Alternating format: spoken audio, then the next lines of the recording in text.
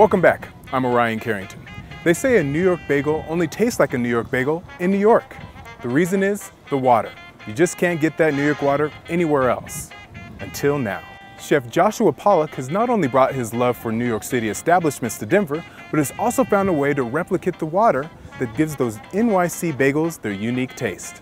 Pair that with house-made lox, pastrami, and corned beef, and you got yourself a NYC 1-2-3 combo that's just a few minutes away out in the Stanley Marketplace. Let's get in there.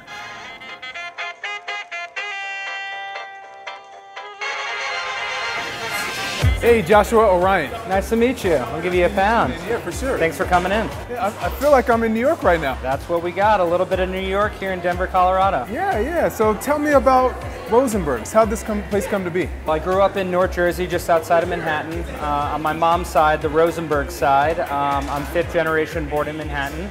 And I came out to school here at CU, but quickly realized the food I grew up eating, bagels, Jewish deli, appetizing, didn't really exist as I knew it. So I set out to do that when I was in school, and now my dreams have become a reality. So how did you get like the recipes and like smoking? I'm looking at all these beautiful salmon down here, and how did you get all these? Well, so for our bagels, I learned from a family friend of ours in New Jersey has 4 bagel shops. So I spent a lot of time with 4th generation bagel makers.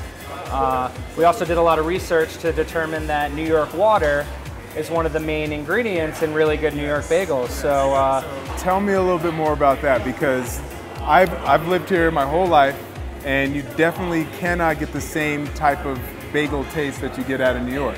Yeah, we always heard it was a myth, and it's bagels and pizza in New York are always better. So we tested water from all over the city and determined that it had some higher levels of certain minerals that affect the strength of gluten.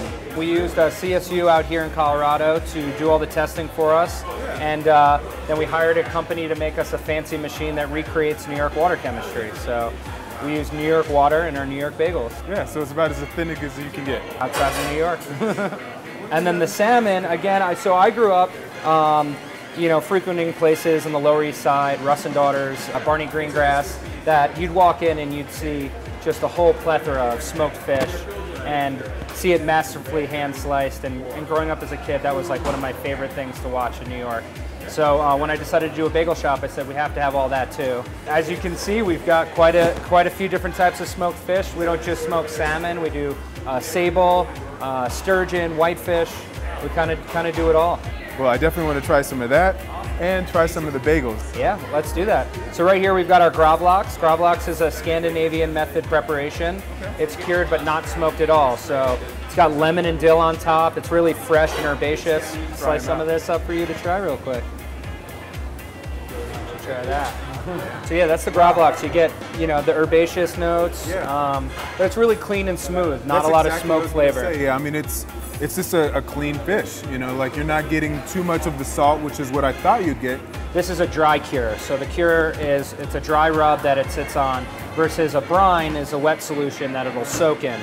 And so this is our Scottish smoked salmon. So you can see subtle differences in the fat to flesh ratio. Right. Scottish salmon tends to be a little fattier.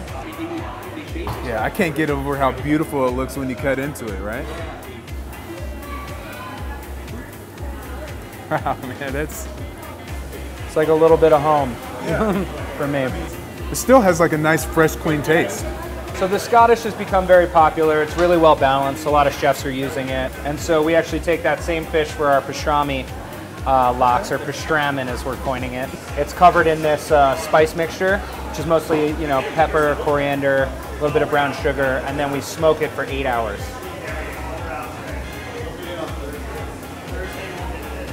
Try that. It's become really popular. Yeah.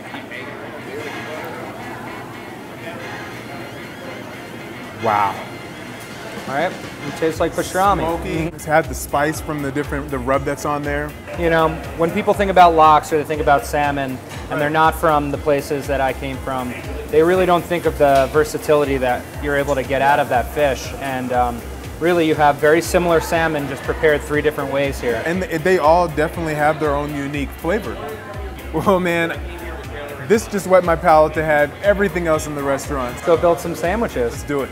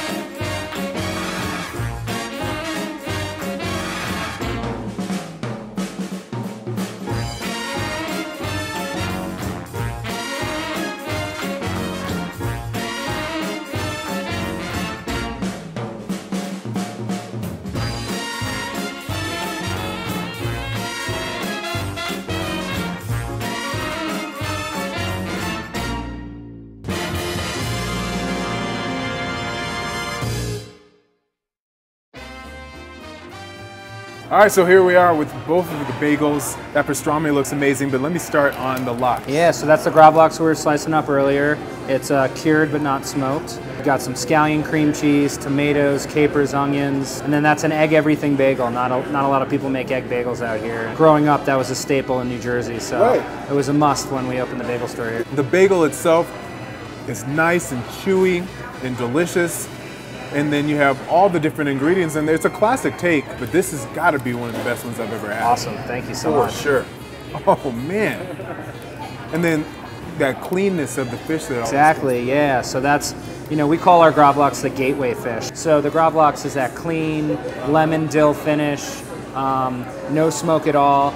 It's a good entry level for anyone that's looking to get into bagels and lox. I'm hooked. Awesome. I'm now an addict, so the gateway worked. Well, here you go. We started you with the fish, but we'll finish you with the pastrami because that's the heavy hitter. This is a navel cut of beef, which is the fatty tip of the brisket. And that is brined for 2 weeks, smoked all night, and then we steam it to order and hand slice. And we've got some melted Swiss on there with deli mustard and coleslaw on a pumpernickel bagel. That's probably my favorite sandwich of all time.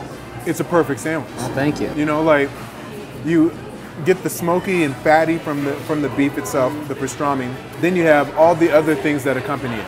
It's like a thunderstorm of flavor that's happening in my mouth. You get flavors coming from here, coming from there. It's packed. We've gotten some sandwiches down, but we do other Jewish deli specialties here. Okay. We're really proud of our matzo ball soup. I've never had matzo ball soup. Oh man, well you're about to have some of the best. Right here, I call it the recipe of 3 bubbies. It's a mixture of 3 of our grandmother's recipes. We do everything from scratch, so we roast the whole chickens, and we use the bones and the vegetable scraps to make the broth. Matzah meal comes from one of 2 purveyors in the country, but the technique and how you form that ball is different from every grandma. Really? Yeah, so when someone tells you their grandma made the best matzo balls, it's pretty much the same ingredients, just with a different technique. So for us, we want it to be firm enough to hold up in a hot soup. Right. But you should be able to just break right into that thing. How have I been missing out on matzo ball soup? I don't know. We came with the 3 different recipes and we picked the best of them, and this is what we ended up with for Rosenberg's matzo ball soup. Thanks, grandmas. And then next, we've got some potato latkes. We went for something that you still have those chunks of potatoes in it, but we've got onion, a little bit of matzah meal as a thickener. Right amount of crunchy. Yeah, you don't want it to be too oily, good amount of salt in there. Yeah, great amount of salt. And then you combine it with the sweet and then the creamy that you have there.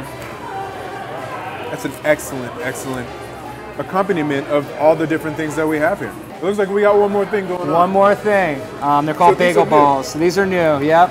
So the flavor combinations are endless, but the most popular one we've done so far is an everything bagel dough. Okay. And on the inside, they're stuffed with bacon, scallion, cream cheese. Shut your mouth. This is heaven in a ball right here. Yeah. Well, you almost get a perfect bite, which is the beauty of it. How come nobody's thought of a bagel ball in Denver before? The perfect amount of cream cheese with the bacon, and then your everything, again with all the seasoning that's on the flavoring. These are dangerous. Yeah. And then we noticed that we have the Dr. Brown. Can't be a Jewish deli without Dr. Brown soda. They've been around since 1869. Okay. This is what made them famous, a celery soda. It's a little weird when you think about it, but it's actually really delicious. And then this is my all-time favorite, black cherry.